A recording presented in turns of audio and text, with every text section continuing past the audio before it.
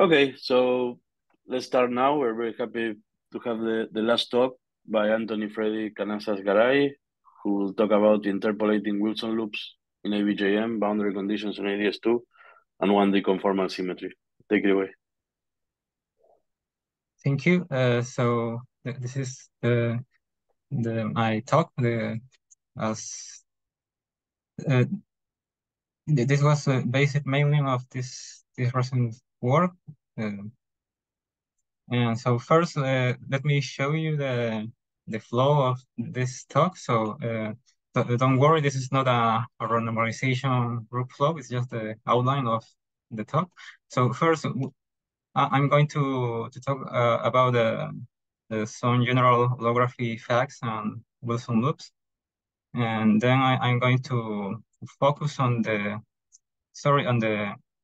interpolating family of Wilson loops, and in particular in some one parameter family of this Wilson loop, we are going to see the motivation for considering the interpolating boundary conditions in this talk. And well, and finally, I'm going to make some comments in relation to an expression that is conformal invariant in one dimension.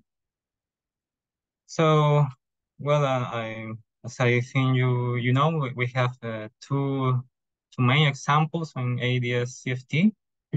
In AdS5, where we have the type 2B theory in AdS5 that is holographically dual to the n equals 4 super Yang-Mills in 4 dimensions. And we have a dictionary between the parameters in the string theory, the string tension, the G string, and the parameters of the super Yang-Mills theory. Also, there is another harder theory, a harder example, harder to understand, in type 2A strings in AdS4 times CP3, which is a complex projective space. And in this case, the CFT is an unequal 6 Chern-Simons matter theory, which in 3 dimensions, and we call it ABJM. And so we can relate also the parameter in the gravity side and on the CFT side. So also another thing is this GKPW prescription. We state that the partition functions are the same, and we take appropriate boundary conditions, so we can this allow us to get the correlators by taking functional derivatives. This has been done mainly in the leading order approximation, which is a classical supergravity approximation. So in those cases, we can also. So it's useful to use instead of this the partition function as generating function, using this generating function that I think we all know from the QFT courses. So let's go to Wilson loop. So in n equals 4 super Yang-Mills, we have in general we have this kind of expression. So we have this the usual term of Wilson loops in QCD or QED, for example. But we add this interaction to the scalar fields of the super Yang-Mills. And here we have also an n vector. This is a unit vector in 6. It has 6 components because this vector is pointing in a sphere, in a S5 sphere. So in ABJM things are harder, but we can also couple the scalar fields of the theory, and we can have this kind of Wilson loops in ABJM. And regarding the holographic description, well, so we have the dictionary here is that we take the backend expectation value of the Wilson loop. It's going to be equal to the string partition function, or if you want the string amplitude of the strings that have the boundary condition that are ending on this circle of this slope. So we have the circle in the boundary, and we have an integral or a sum over all the possible worldsheets that are ending on this slope. And in the leading order contribution, we have this minimal surface for the worldsheet. And this can be done in AdS5 or AdS4. So let's see more closer. We have the AdS space. This is going to be the boundary in this coordinate, and we are going to put the circle or the loop, and the minimal surface is going to be this one. So this is the case of the circle, but you can take, for example, a square or another loop. And of course, this is not going to be AdS2 anymore, but it's going to be another minimal surface. It can be also the infinite straight line. So what are the motivation for Wilson loops? So well, there are Wilson loops by itself are an interesting object, but for me the most interesting thing is that we can do precision tests of the correspondence. So the reason for this is that we have in the CFT in general we have exact results using localization techniques. So this is going to allow us to go beyond the leading order. And also we can look for correction, for higher genus correction or the worldsheet fluctuations, quantum corrections on the worldsheet. And regarding this, a higher rank representation could capture this higher genus corrections. So well, now Wilson loops in arbitrary representations can be defined, and in particular in antisymmetric representations. There is an idea, a dictionary in N=4 super-Young means that the antisymmetric representation is going to correspond to a D5 range instead of a fundamental string. And if you have a Wilson loop in symmetric representation, this is going to be holographical. This is going to be described by the D3 brane. And in the ABJM, we expect that this is going to be something similar. So we have the D6 brane or the D2 brane for the antisymmetric and symmetric representations.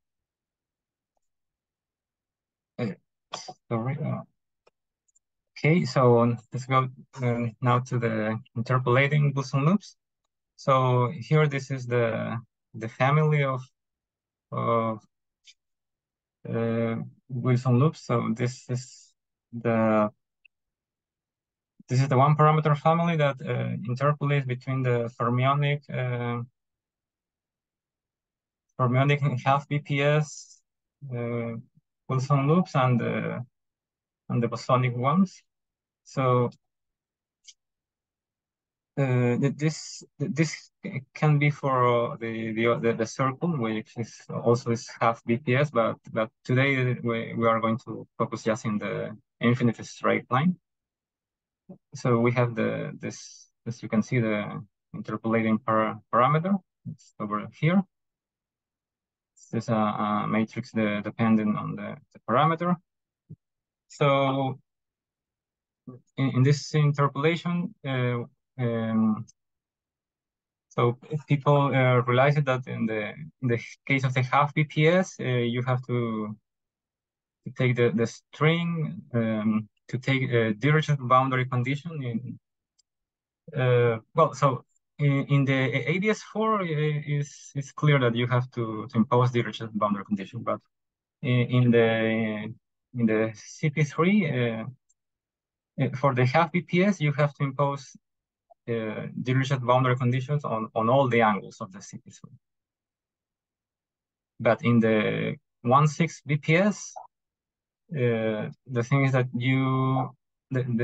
this is going to be the string has to be delocalized in a CP1 inside the CP3. So the proposal is that we take Neumann boundary condition for this the CP1. So we impose Dirichlet boundary condition in four directions in the CP3 and 2 Neumann boundary conditions in the remaining 2 angles.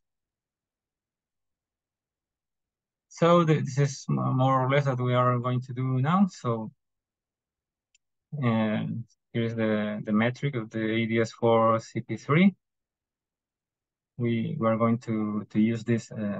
This is like a vibration in this coordinate. So, and this is the CP3 metric with the 6 angles. And now we're going to put on a string over here. So we have the number bottom string, and we get the induced metric in this. And here, this is the important part. Here, this will be almost the same as this expression, but with derivatives instead of differentials. So now the classical strength solution is going to be this one, which describe the infinite. So the boundary is the infinite straight line, but the worldsheet is going to be AdS2, like an infinite plane. It's like a Poincare half plane. And so I forgot to comment that I'm working in all this in the Euclidean time version of the theory. So actually this is it's not a strict AdS2, but it's a hyperbolic plane. So this is going to be the induced metric evaluated in this solution, the classical solution. This is the metric, this Poincare coordinates. So we have this solution. This is satisfied that these 2 different boundary problems.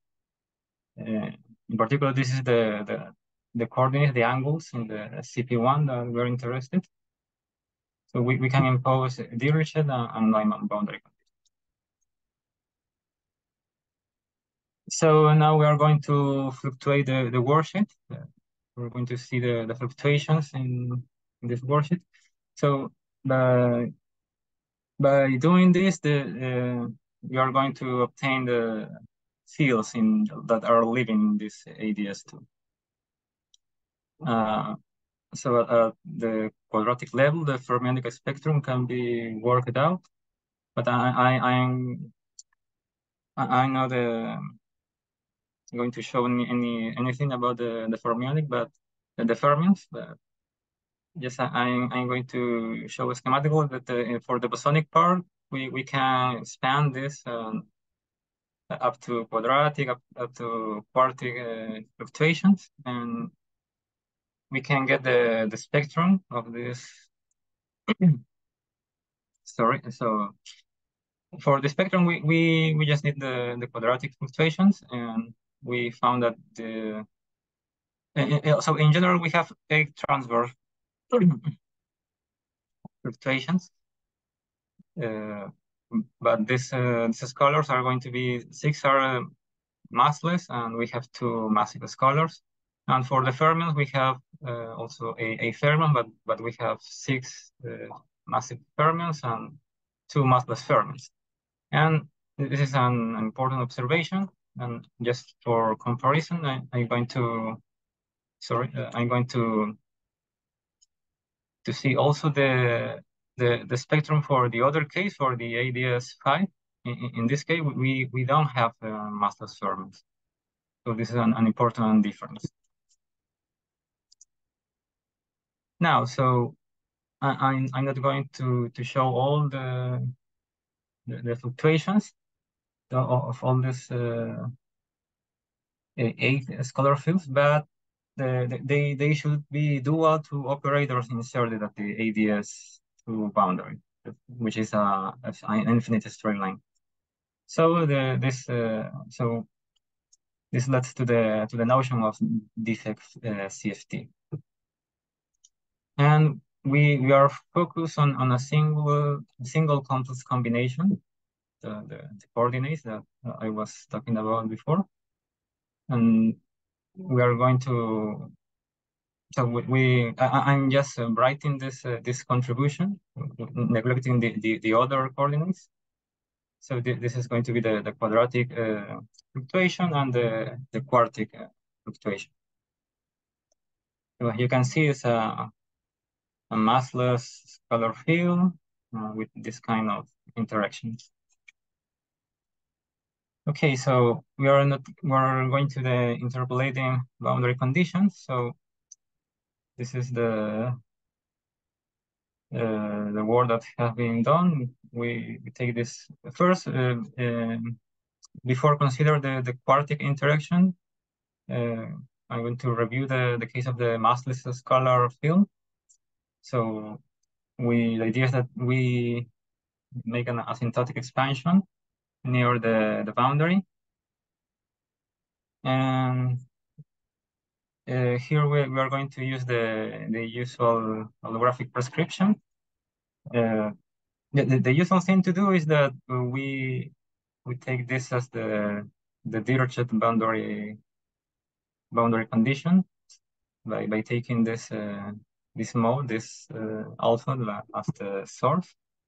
But we can also impose Neumann boundary conditions. In this here we are taking this beta field as the source, and of course the action is not the same, so we have to add this boundary term. So now we did the same, but with this quartic interaction that came from the string fluctuations. So these are the interpolating boundary conditions that were proposed. So here's the alpha field, and the beta field is inside this eta. And this J function is we found that we can choose two functions. It can be just a sine function, or it can be this logarithm function, and we Anthony, we call it the can I make a question? Yeah, sure. Why you don't have the one that Aguilera, Damia, and company had in the action? In this case, because they were starting. Sorry, say again.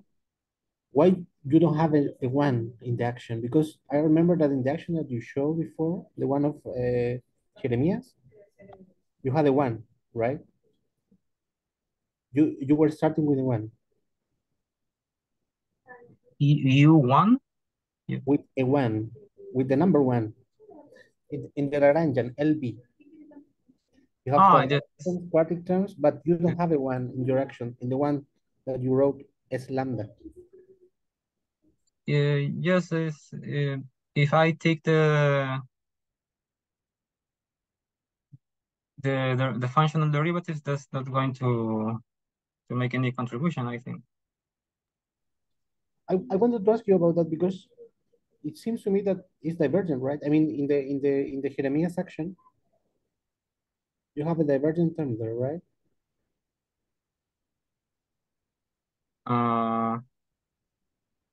Because of the volume of AdS2. You see?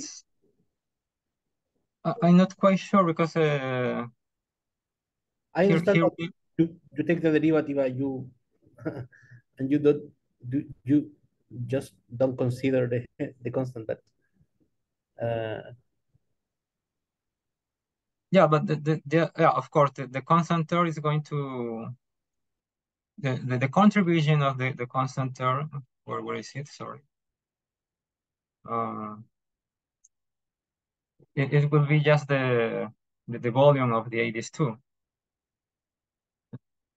But we don't want to analyze that. We want the quadratic fluctuations. And in so this quadratic, the action is divergent in principle, right? yes. Okay. But just for this one term. So with this prescription of boundary condition, we studied this correlator, this 4-point function, and also we verified that the Witten diagrams are working. In this case, also it's the same result. So here I have the correlators